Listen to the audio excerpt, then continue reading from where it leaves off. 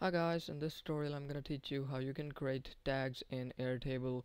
So first up, open your base in which you want to create tags and then press this button to add a new field.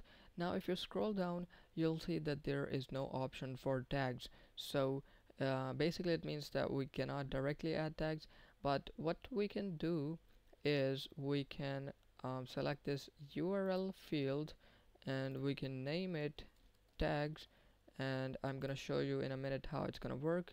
So here you can enter any tag and that's it.